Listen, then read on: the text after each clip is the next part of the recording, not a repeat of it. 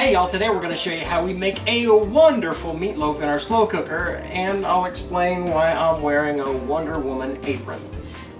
Oh, we'll have a whole lot of fun. You know it's good when I got it going for 2 bites.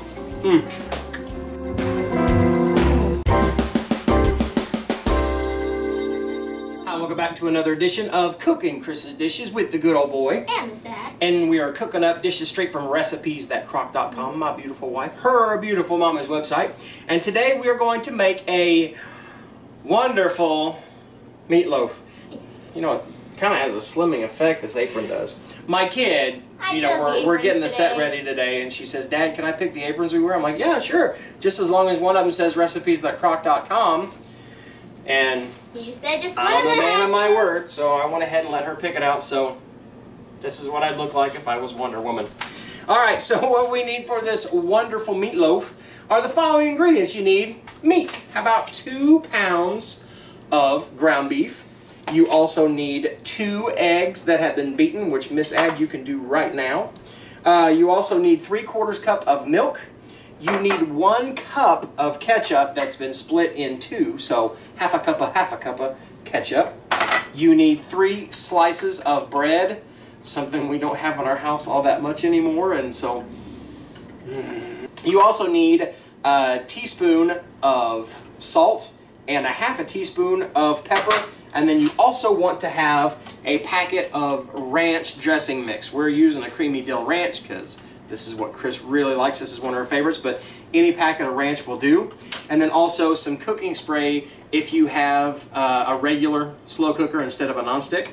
And also you want 1/2 cup of onions. So right here I have, about a half an onion, which should make about a ½ cup. And make sure I can see what I'm doing here. All you want to do is, if you've never known how to slice an onion, really, well, or dice an onion, you want to slice it in just like this. Ouch, make some grooves and hopefully not cut your own thumb, like I just about did. You gotta score it. And then, yeah, that's right, you want to score it. And then you're going to come down like that. Just like that. Turn it this way. And then just like that. Try to keep it on your cutting board. Just like that. Doesn't have to be perfect. Not everybody can be like me. What? And now what you want to do is grab your mixing bowl, and you want to toss in your milk,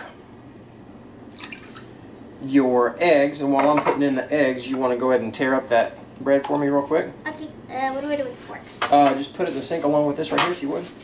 Your salt and your pepper. So go ahead and tear up that bread. I need a Band-Aid. Taking my bread with me. Taking my bread with me. So it turns out that I got myself a sharp knife. I cut myself. Again. These were the only ones I can find. I hope they work. Well, certain ones. So now Miss Ad is going to be tearing up the bread. And look, I made a cat. You could say it's purebred. That was a terrible joke. Alright, I'm going to help you out and tear up the rest of this bread. You just want to tear up the bread and get it into chunks like that. With your eggs and your bread, that's going to be the binder for your meatloaf. Now, once you get all this together, you want to get her all stirred up, just like this. And since I cut my thumb a little bit ago, you're going to handle the next part, which is the fun part. You get all this binder together just like this, mix it all up, and then what's the fun part? You want to come over here, right where I'm at. Tell you what, that whole paper towel trick, y'all, that y'all taught us a long time ago about putting a wet paper towel underneath your cutting board, really helps for that not to stick. So Miss Ad, you come right here, and then I'm going to add in the ground beef. Am I going to stir it? And I'm going to add in the onion, like this. Well, you would think you were going to stir it, but you're not going to stir it. you are going to get your hands dirty. So let's get this all in there. Half a cup of your ketchup goes in there with your onion and ground beef. And then the last thing I'll add will be the ranch packet right on top. First time I've ever done this. Good thing you're wearing short sleeves. Well, technically half sleeves, but... Alright, now what I want you to do is get your hands dirty. Get in there and mix all of that up real good. Make sure they can see what's going on here in the camera. Right there? How do you do it? Go ahead. Properly? Dig in there and just mix her up. Just mix it up. Get your fingers in there and squish it. Squish all that meat in with all that bread, with all that ranch packet, with all that onion, with all them eggs and milk. Squish it in real good. And we'll speed up the tape right now so you can see what it looks like when it's done right now.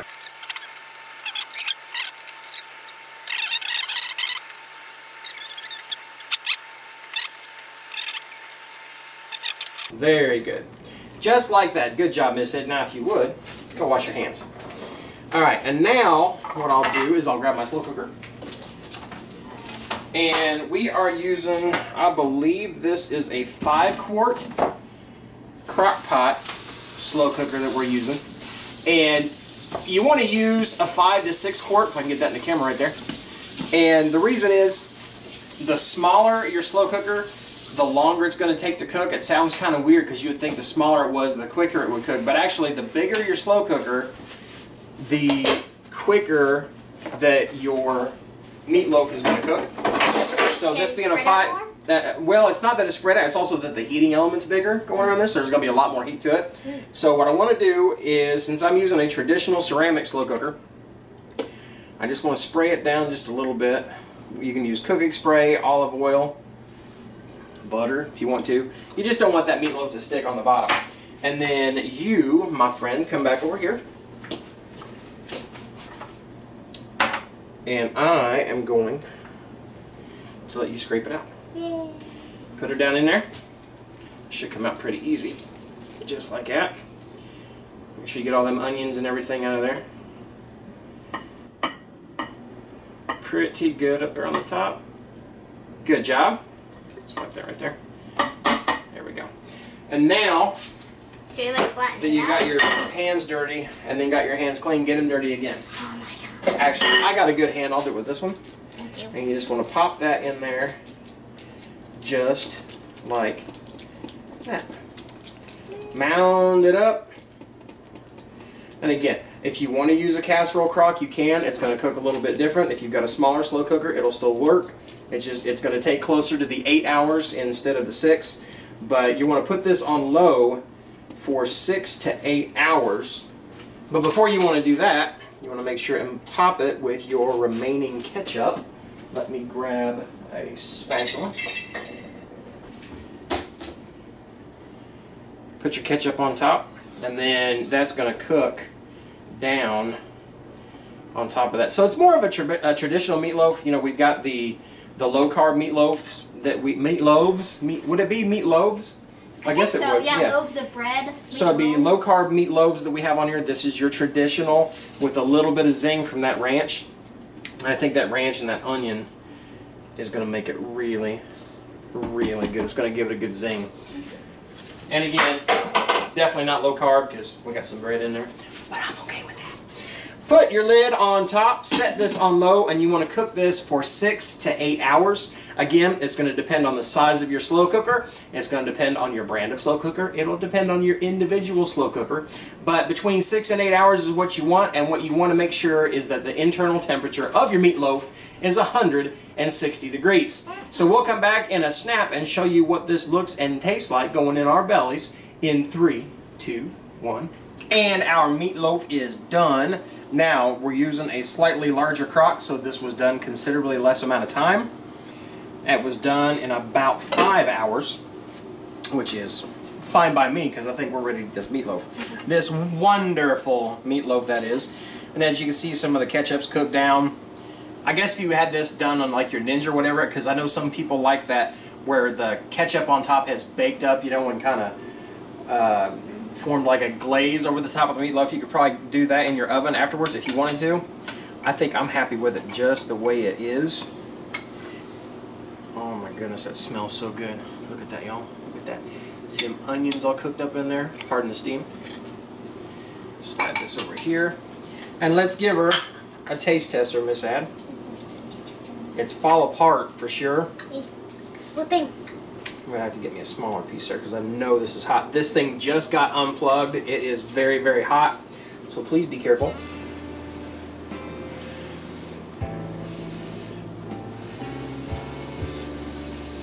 Ooh. Hot.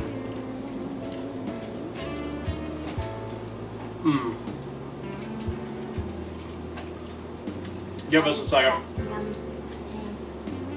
Oh my gosh, there is an explosion of flavor in that. The ketchup, of course, gives flavor. But beyond that, those onions add a lot of flavor. And it also adds to the texture. Yeah, it gives a good sweetness to it. The ranch, you can really taste it in there. Oh my goodness. Y'all, that's one of my favorite meatloaves we've ever done. I really enjoy our meatloaves, but that one right there, I think there is definitely a reason why they call it Wonderful Meatloaf. Let that cool down and set up a little bit and make for some great meatloaf sandwiches. And we got that whole loaf of bread, we might have to do that. You know it's good when I got it going for 2 bites. Good stuff, y'all. If you like what you're seeing here, give us a like down below at the bottom of the video. And also, if you've not become a member of the Crock Posse, click that little subscribe button down below. And next to it is a bell. What do you call it? Ding-a-ling. Click the ding-a-ling and we'll let you know right away when we put up a new video. And also, whatever y'all do, laugh often. Be good food. And speak life. Bye, guys. Bye. Good job, Miss Ad.